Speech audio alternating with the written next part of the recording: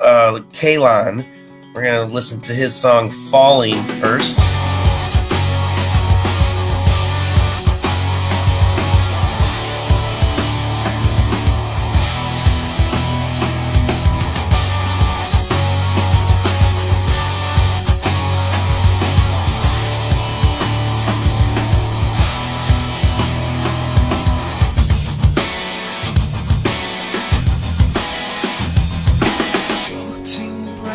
Losing my senses, hell me forget when to take my pet pictures and silence give what's left.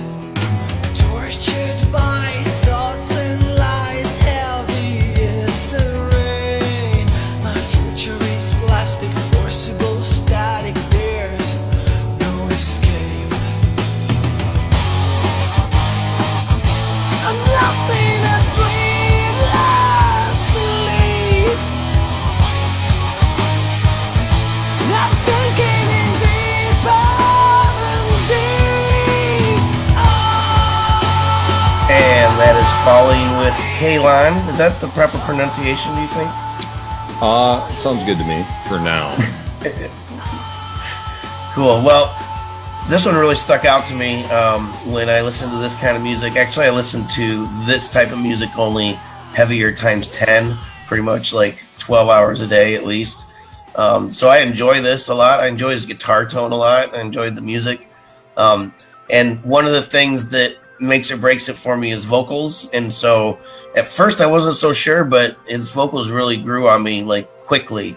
And I believe it sounds to me like he's from a different country. I think that I read he's Italian, but I could be wrong.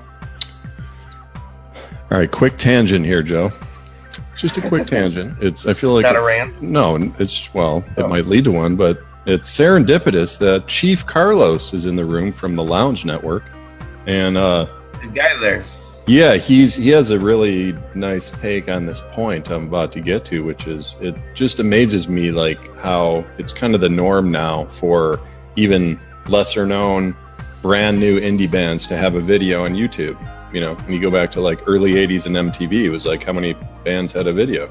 Like a nice produced video. That's one of the first things like they do these days. Few? So yeah, now that's like part of the press pack now. And it could be done so inexpensively.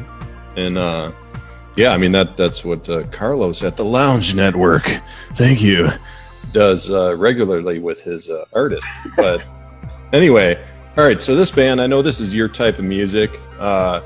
What kind of popped out at me in terms of the production, because I can't help it, is his vocals sounded really dry. I mean, it was great, like great song, a lot of like production was really good, but for this style of music, it doesn't seem to me that dry vocals works. Like, did you think about that? It's like, I don't know, because when it's really dry, which is complete lack of reverb, then any type of like glitch in your vocals gets, highlighted. Yeah, I didn't think it was too dry. I actually thought it was. You liked it?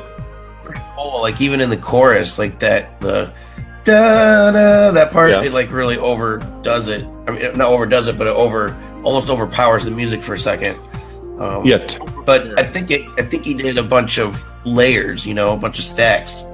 It's either that or like tonally, I was longing. It's a very high pitched voice.